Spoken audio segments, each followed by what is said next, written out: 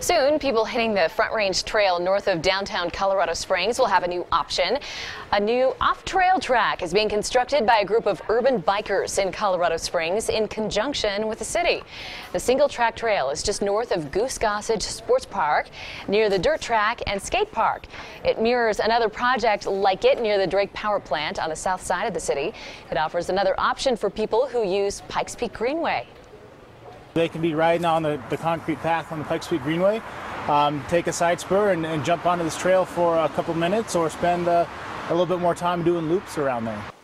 The off-trail track is expected to be done in the next couple of months. Similar plans are in the works for other trails in the city.